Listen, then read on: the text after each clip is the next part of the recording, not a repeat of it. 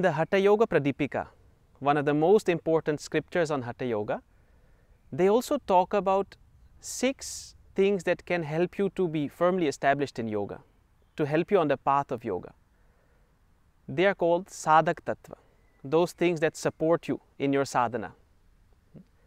It says, Utsahat sahasat dhairyat tattva jnanat chanischayat jana sanga parityagat shadbir yoga prasiddhyati. It says utsaha, enthusiasm.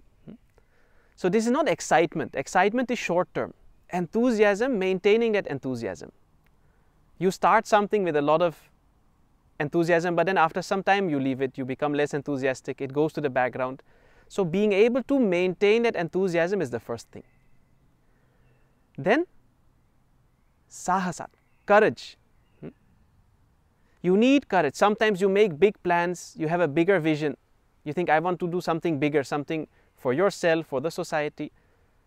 And then the mind comes, oh, this is not possible, or how will I manage? Or so having that courage, having the courage to do something different, something bigger, do what is right. Dhairyat is determination. Being determined. Yes, you have taken a sankalpa, let me do this, and seeing it through.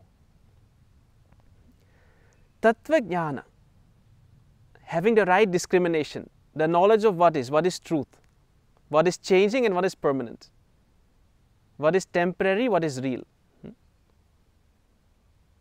Having that right understanding, the right discrimination is very important.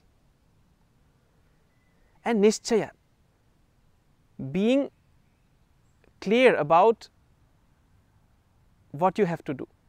Having faith in the knowledge of the master, the words of the master, the guru, that there is no doubt there.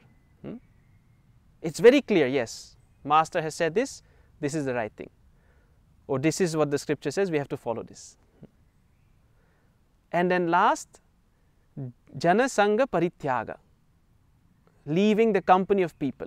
Doesn't mean you have to be all alone all the time on a mountain somewhere, but again, choosing the right company and limiting your interactions. Most of the time, the things we do, the words we speak are not really useful.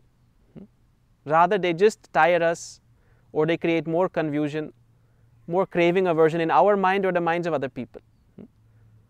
So limiting the company of people and having the right company of people.